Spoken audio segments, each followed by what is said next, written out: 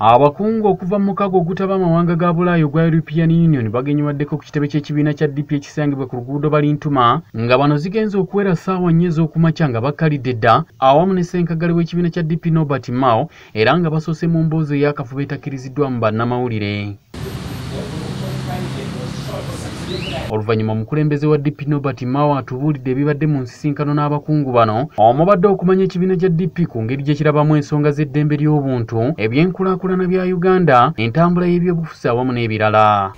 Ku nsonga ya kiwamba abantu, obutujju, aba security bwe bakola okusiba abantu abatalina misango n'ebyaliwo mu kalulu nga 18 omwezi gwa November 2020. Ensonga endala ezirese abakungu bano okusisinkana abanene mu DP mwe muli ensonga z'olutalo lwa Russia ne Ukraine wabbo nga DP we bayimiridde, wabula Mao atubuulidde nti aba European Union babuuzizza ne ku nsonga z'etteeka eryateereddwako omukono President Museveni olunaku lw'eggulo erirwanyisa omukwano ogw'ebikukuju era bababuulidde wa we bayimiridde ku tteeka lino. We assured them that in line with our African values, it is clear that the majority of Ugandans are opposed to homosexuality. And then they say, that's not the point.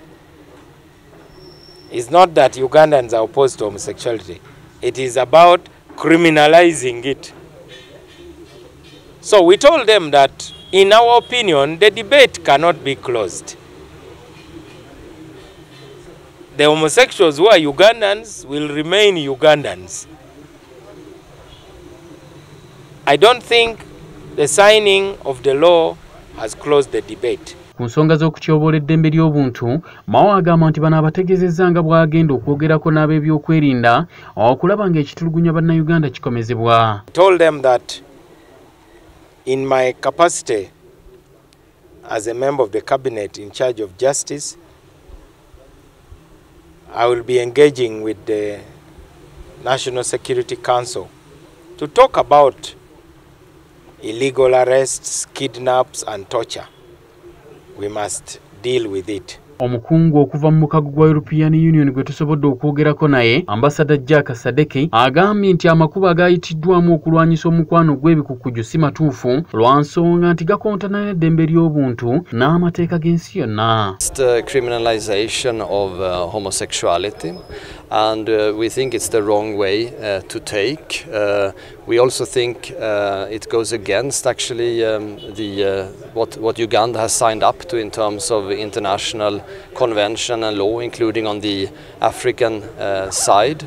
So we also understand that the law contains text about the death penalty, which we are against under all circumstances. Ono agamba nti abantu abakola emize gino tebasaanye kuyisibwa mu mbeera bw'eti lwa nsonga kuba kusalawo kwabwe ng'abantu. Not be approached like this.